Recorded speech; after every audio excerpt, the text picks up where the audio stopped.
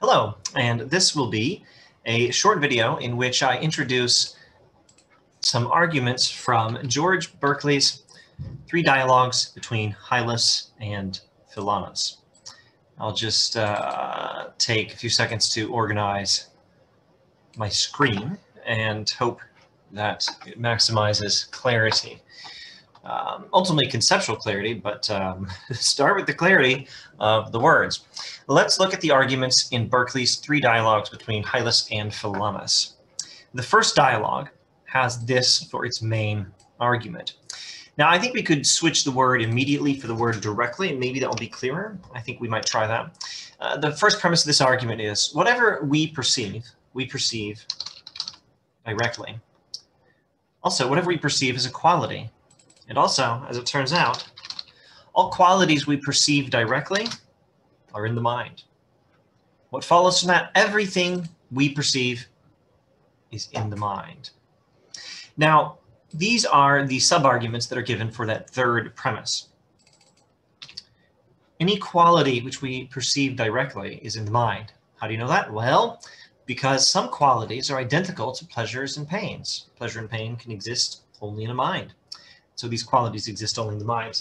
So for example, if I poured some scalding hot tea into this teacup and got careless and spilled, well, let me rephrase. I poured some scalding hot water into this teacup to make tea and got careless and spilled some of the scalding hot water onto my own arm. The perception of the heat and the perception of the heat and the pain of being burned by the scalding water would be the same sensation. And therefore, the heat I'm perceiving is purely in my mind. The perception by which I perceive it is identical to pain, and the pain is purely a mental thing. Non-mental things don't experience pain. Only minds experience pain. Next, the qualities we perceive differ from perceiver to perceiver. As I'm seeing red, and who knows what the cameras might do to change the relevant light wavelengths from this folder to the camera, or from your computer screen to your eyes. But if we were in the same room, no cameras, no videos involved, nothing at all except the air between the eyes and the red folder. If we were in the same room looking at the same red folder, I would see a particular shade of red. Maybe you'd see a slightly different shade of red. If you're colorblind, you might not see red at all. You might see some version of gray or something. So what does that mean? Well, the qualities that we perceive differ from perceiver to perceiver. But every quality that is different between one mind and another mind must actually exist only in the mind. Therefore, qualities we perceive exist only in the mind. So all this leads us to this conclusion. All objects of perception are in the mind. That's George Berkeley's first dialogue between Hylas and Philonis. Now, in the second dialogue, Hylas, who begins as a materialist and then in the middle of the dialogue becomes a skeptic, gives us this argument. All objects of perception are in the mind. Now, note that we're recycling this. This is the conclusion of the first dialogue, and it becomes a premise in later passages of the text. In logic class terminology, it's a subconclusion. It is a conclusion with respect to certain premises, but it is used as a premise for some later conclusion further on in the analysis. Okay, so all objects of perception are in the mind. We'll use it again here, also in the second dialogue, where Philonis enlightens Hylas and helps him to escape his materialism. I mean, perhaps using the word materialism loosely. Usually, it means the theory that that all is matter. Here, actually, it might be better to say not materialism, but some other word, because Hylas thinks matter exists, and that's the problem. He needs to be enlightened and give up his false opinion that matter actually exists. Okay, anyway, Hylas, second dialogue. All objects of perception are in the mind. But whatever is real exists outside the mind, so whatever we perceive is not real. So Hylas is very upset about his view that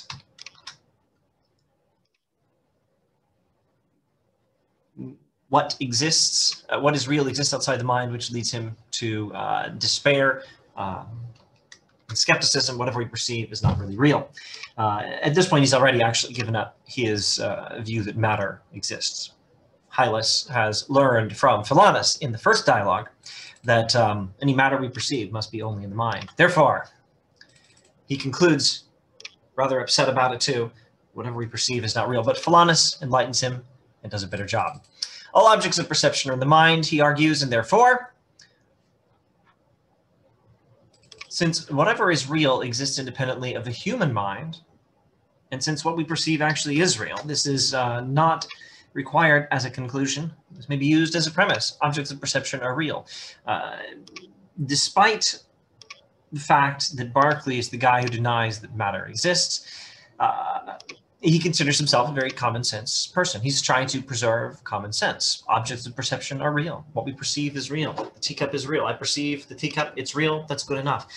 He is an empiricist who takes our experience and our perception very seriously. So he thinks of himself as a common sense philosopher of sorts. Objects of perception are real, and what we perceive is in the mind, and what is real exists not outside the mind, as Hylas would say, but independently of the human mind. In the human mind, but independently of the human mind. And accordingly, there must be a God. God, the divine mind that perceives all things, must exist. Now here's another argument. Second dialogue still. Again, all objects of perception are in the mind. Matter, as Hylas understands it, is something that exists outside the mind, and we have no perception of matter because all objects of perception are in the mind, but matter is not there.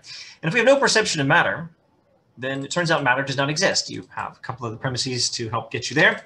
Well, actually, a premise and a sub-conclusion, if you want to be technical. We have no perception of matter.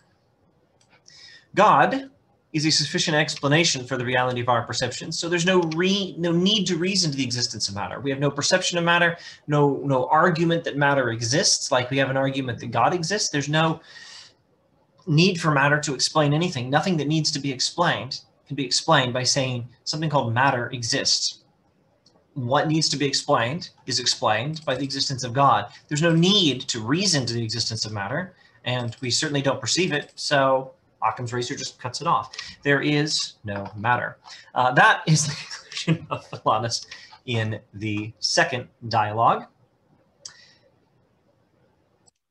And now, what about the third dialogue? You'll note I don't have notes here for the third dialogue. Well, the arguments are different. They're not the main arguments for immaterialism. Rather, the structure of the book is more like this. I've just pulled up some other notes. Actually, let me fidget with my computer screen. Okay, so this is, well, it's in the middle of a section on Berkeley in some of my other notes. And here is what happens in the second dialogue. Philonas proves God exists.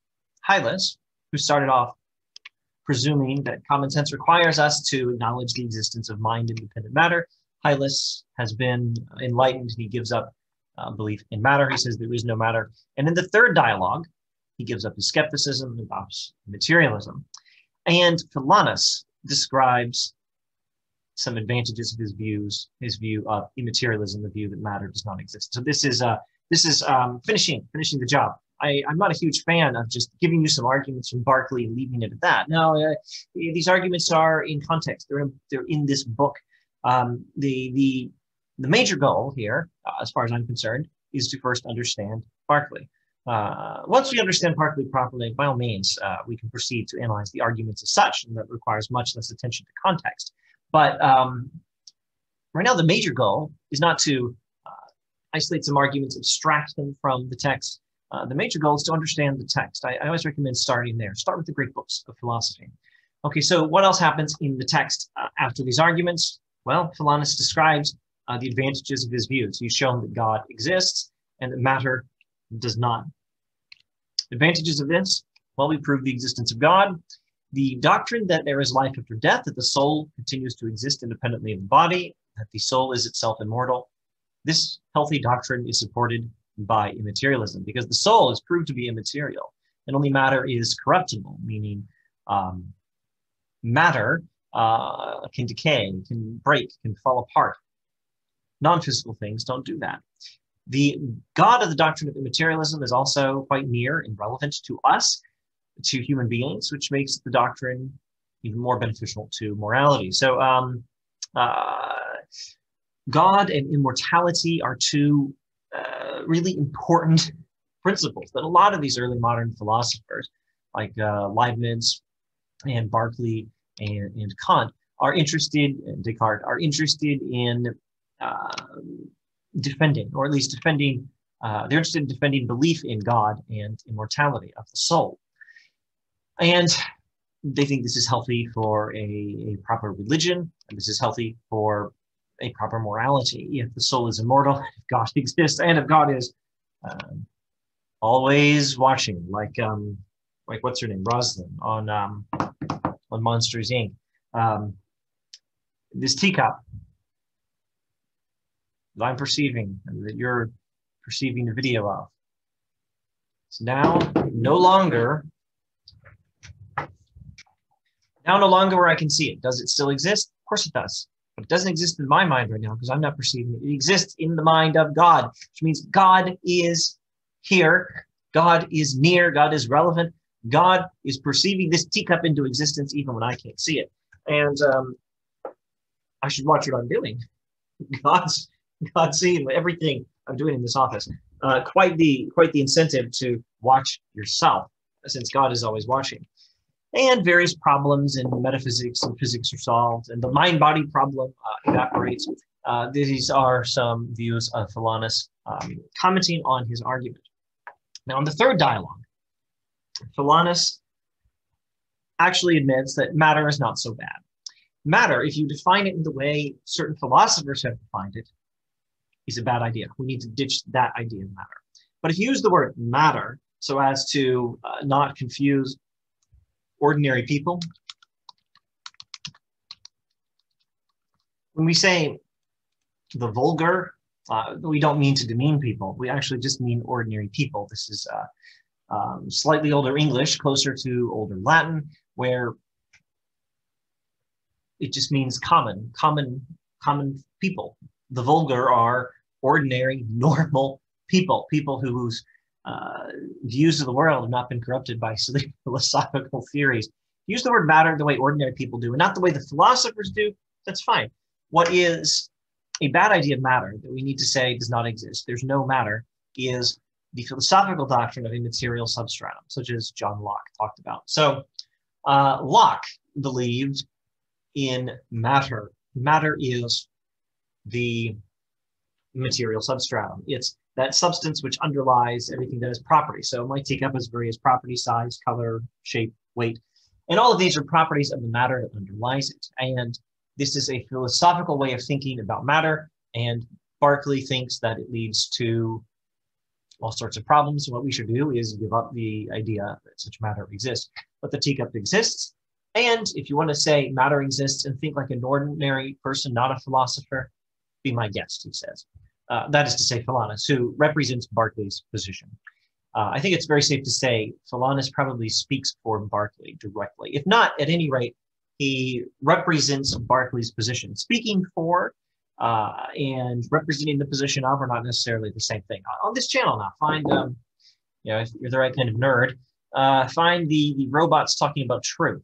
And it's probably safe to say one of those robots represents my position, but I won't say that robot speaks for me. That's something a bit different. Anyway, I think Philonis represents Berkeley's position, and maybe can be said even to straightforwardly speak for Berkeley. So Philonis and Berkeley say, in effect, by all means, if you're thinking like an ordinary person, recognize the existence of matter.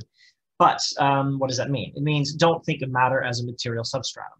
Stop thinking like a philosopher and just try to think like an ordinary person. What does an ordinary person think when she sees a teacup and thinks there's matter here? I think she just thinks there's a thing that's existing independently of her mind. Good enough. That's true. So now that's some contextual information on the arguments. We can understand Berkeley better. But, as far as the argument goes, step back from the context and look at the argument. Analyze the argument. Now let's do that now. In fact, this will also involve some context. This premise, whatever we perceive directly, that premise is also from Locke. So Berkeley is taking one thing from Locke, this premise, and he's using it to undermine Locke's idea of a material substratum as matter. Well, there's an alternative. You know what you can do? You can ditch this premise. And then none of the other conclusions follow. Cut this one.